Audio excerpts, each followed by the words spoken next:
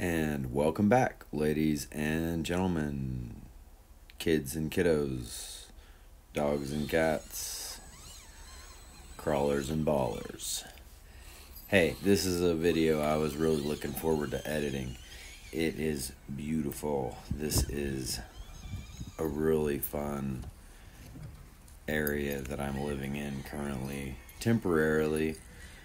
I live here all winter, and now it's spring coming on summer. It's time to go home, but I got about another week or 10 days to be here, and I'm just gonna burn it up as much as I can. I put out a video earlier today, and this is one I went out and shot after I did that. I went out and shot this around 4 o'clock this afternoon. It was gorgeous. Thunderheads rolling around, nimbus cumulus, and or cumulum nimbi, I don't know what you want to call them. Beautiful. Granite, decomposed granite, and really grippy granite it's decomping a little bit, so it has a lot of grip on it. And then there's some slick sections, but not too many. This is really awesome grip. We're just out on the trail. Doggo out checking around us, always circling around us, checking and doing his job. That's Blue Dog. If you don't know already, that's Blue Dog. He is the Cardboard Crawlers mascot and guard dog. And if you like this content, remember to like, subscribe, share, hit that notification bell so you know when I do put out a new video. I'm trying to just slam some content out right now, guys. That's old Donner Summit behind us there. It's the ridge coming off Donner Summit. Donner Summit's just above the yellow Jeep right there, that gray peak right above it. Anyway, gorgeous views. I ski around here when the snow's good, and Sugar Bowl's just right over that ridge. Back up the road, you can see a car moving behind us. This is Old 40 once again. Different spot. I'm below the lookout now. I'm down a couple of turns from the lookout. Little yellow Jeep. Let me tell you about the little yellow Jeep. Well, first let me tell you about those little edits, the high speeds. I put them in there because you're just traveling across some ground that wasn't that interesting. Let me know in the comments if you don't like that style of the edit. Let me know if you do like it. I really need more feedback on the edits of what I'm doing here. Like, is it good? Is it not good? Are you interested in it? Are you watching the whole thing? Analytics tell me only so much. It's really your comments that really motivate what I'm doing with the camera here and what I'm doing with the vehicle. Do you like these trucks? This is the Grizzly Works recovery vehicle right here. A couple of winch, got a static line for the rear and a real uniform winch for the front. And this little yellow Jeep, let me tell you, it's got Endura wheels with brass rings. It's got those Crawler Master MTs on it with a one size smaller foam insert, so it gives them a little bit of play. But I don't know, it's a little trick. If you guys have one or two sizes smaller foam for a set of tires you're having trouble with, try to put that foam into it and see what you get out of it. It really changes your performance. Those have them too. Anyhow, back to that rig. We took the bumpers off, we cut the fenders, we put Endura wheels and tires with Maz rings on it. It's running stock shocks, stock links, stock axles. It has a Emax servo and a Grizzly Works LCG chassis kit in it. That thing is a runner. Love it. It works so good. This Grizzly Works has a chassis kit. This Grizzly Works recovery vehicle has a chassis kit, sliders, Grizzly Works bumper. So yeah, I hooked it up for Brandon. That's the Grizzly Works recovery rig. His specialty is pulling people out of bad spots and getting itself out of bad spots like that. It's a runner. But back to that little, one thing we love about this recovery vehicle is it unfortunately used to have a problem with breaking some axles. So I think I took out there's 2 shovels that come with the Gladiators, and I took out a shovel, and you'll see here that I put in a usable spare axle, and so it carries its own little spare axle with it. It'll be coming into view here in just a second. There it is. And that yellow Jeep, yeah, she's a great little truck. So, you know, for about, I don't know, we got about 220 in it, plus a little bit of labor, love, and she rips. You know, it's a version 2, of course, just running a normal version 2 ESC. It does have a Enduro motor. I can't remember if I said that or not. And it's got a Purple Pro in it. And sometimes you just got to sit and enjoy the view for a second there, coming down from the big view. And we're going to go around the corner and actually get a better view here. We got to do some wheeling to get there, though. Pretty hard line getting away from that spot we were just at. Good times. Loving it. Yellow Jeep getting after it. Like I said, it just works. Something about it. For a second, I thought I had a wide steering link on it, and it made it drive better, but that's not it. That steering link's the same. This is like a stock, maybe a millimeter bigger, but not even. Beautiful scenery. If you're familiar with this area, Truckee, California, down there, that's Donner Lake below us, and then this is these are the old train sheds. They built these sheds up, I think, back in the 50s. Might have built them earlier than that, but the original tunnel number 6, was built by Chinese immigrant workers.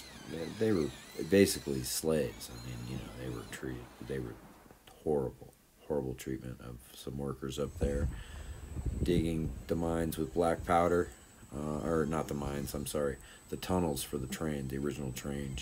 I think they built that train tunnel in 1860. Maybe they started work on it years before that, but it was completed and ran their first trains in 1860 through there. Got to remember, 1848 was the gold rush here, so they were building that train to try and move the gold east. If you look, that big square opening back there, that's the addition to old number 6, and that's yeah, it's a big gnarly tunnel, and it's through this granite. The big rock it's right behind the blue there was that's all dug through by black powder. That is Donner Peak directly above, right there, the big point above us, the high spot. That is the peak. You can go up there and see the marker. Still a lot of snow. I could take my split board up, and then it's pretty easy to walk up those rocks once you get up to the top. Up the backside, it's a slope. Right up the front, it looks like big cliffs. It is, but the back is sloping. Just big granite slab. You go up there, and then you gotta, rock hop a little bit to get to the top, and there's the markers up there. I've been up there a number of times. I don't have a recent photo of it, though. But sick little wheeling spot, eh? Like, I mean, how much better does it get, people? I'm spoiled. Again, if you love this, like this, even kind of enjoy it a little tiny bit, click the subscribe button. It doesn't cost a dime. It doesn't do anything to anybody. It's part of an algorithm, It's part of making life what it is.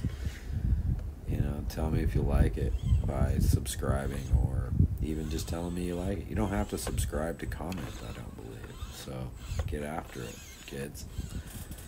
And, I do lots of shorts. This is a long play, so it is what it is. Might pull some shorts out of it later. I don't know. May not. I really like what I'm doing here with the way that it looks, you know, the trail is just there. I'm just driving around, finding the spot, finding my way around the big rocks to get down the little rocks. You know, it's all just, I'm not moving the trucks any. I'm just moving the camera and just walking down this little trail. It's, you know, a couple hundred yards to down here, and it's super fun. I'm loving it. Once again, Donner Peak behind us. I call that the Shoulder of Doom, that big snow. That big right hand going, you know, it's like the ridge that runs to the right of that. It is, I call that the Shoulder of Doom. It's gnarly. I've never ridden it. It's a line that I really want to ride, but I don't know. Jeremy Jones has a really cool edit from it this year. Super sick drone shot of it, but yeah, you got to get it on the right day and be with the right people. So yeah, that's what it's all about. You just gotta have good riding partners. Be smart about it out there. It can be super dangerous. There's a little hole right behind the under that tree, and Blue's smelling the whatever animal lives in there. Right behind the yellow Jeep, there's a little goes in. We didn't disturb them. They're doing their thing.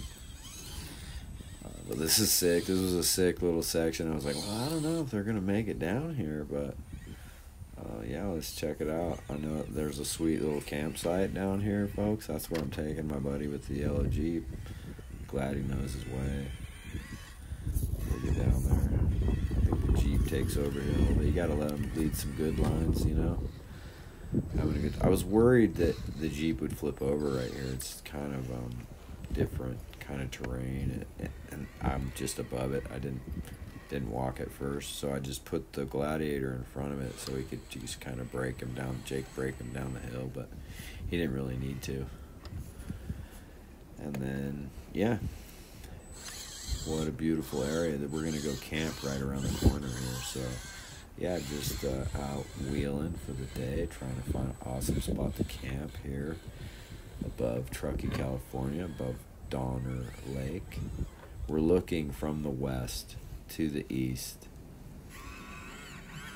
The north shore of the lake is on our left. The south shore is on our right as we look.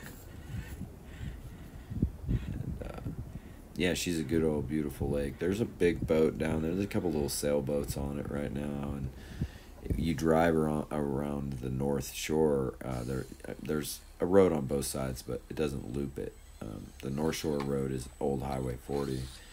Beautiful homes and all the docks. I'm sorry, not all of the docks along the lake, but a good percentage of them are public docks. And if you go there and just post up on the dock with you and your dog, or you and your family, or you and yourself and your blanket, you can stay there for a day. It's 24-hour usage, and it's really cool. So, you know, and then just sometimes people just go there for a couple hours and hang out, or you can go fish, and if the docks are all open, you just go dock to dock and fish off the docks. It's pretty fun. It's a beautiful place, super deep, get big lake trout, rainbows. There's kokanee in there as well. So, yeah, gorgeous. Yellow Jeep crashing. Getting down into some nar here. You got to go through the shelf to get to camp, right?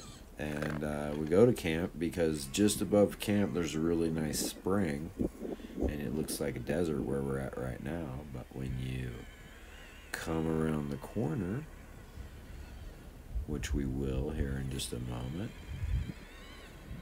you're gonna have a beautiful little grassy area that is produced by the spring above us, and we are just gonna trample through here without doing too much damage, not getting through the mud and the wets. We're taking the old natural trail that nobody's been here this year. It's spring thaw, and it looks like we might be the first campers out here at this trail. You know what I'm saying. Gonna have a heck of a view. At night, you can see over to the left that there's a highway, there's a roadway moving, and that's Highway 80. That goes all the way from San Francisco to, I'm not sure, Chicago. Might even go further. Might go to New York. I don't think it goes quite to New York, but it's a coast to coaster, baby. And that's 80 all the way across. Blue, making sure everything's good. Little side hill there for the Jeep. What Enduro parts do we have on there? Oh, that's right. We have Enduro wheels and shocks and not links on that rig. We should just put a set of Maz links on it. It's so heavy already, though. Maybe when we get titanium. Titanium links coming, folks. MazDesigns.com. Check it out.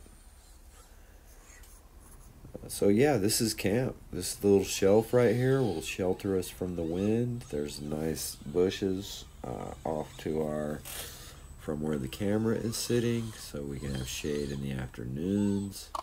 And what the heck? How many beers did you have on the trail, guy? What have you been doing? Drinking Fireball right before camp? Alright. Hey man, this Jeep's pretty new. Why are you giving me road rash? Not really into it, but it is what it is. Thanks, boss. Yeah, let's check it out. Let's spark them up. Yeah, that's the view from camp. Got us a little fire going. You know, cold up here in the mountains. Running about 6,000 feet right now. Snow in the distance, and just around the corner, just below us, a big snow patch. Just above us, the dog and cardboard crawlers out.